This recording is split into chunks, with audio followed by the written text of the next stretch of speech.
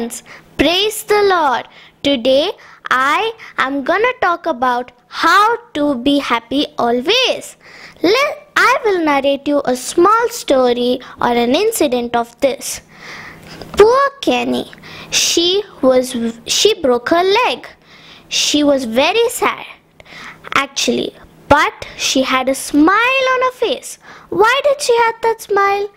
Maybe because the butterflies were with her, she was watching the animals, or maybe she was talking with her animals. But that was not the reason. She believed that her leg will get better when she smiles. So friends, I understand from this incident that we should be happy always. This is very bad timings, but you should always be happy. You might feel boring, but you should always engage yourself with something. Let's read a Bible verse. James 1:1-2-3. You will have many kinds of trouble, but when these things happen, you should be very happy. You know these things are testing your faith, and this will bring you patience. Let's pray to God for this. Lord Jesus, help us to be happy all the time. Lord, according to this verse, let us all be happy without any trouble. In Jesus' name, Amen. Bye guys.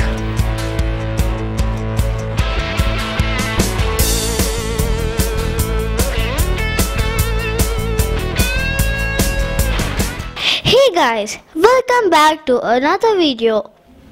Today we are going to read about hope in the Lord.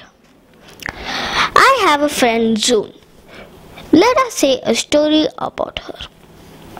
June feels bad because her grandfather was in the hospital. But she has hope in the Lord that He will take care of his grandfather. For that, she was playing bubbles, she was running, she was enjoying, and she was running, she was doing many fun things.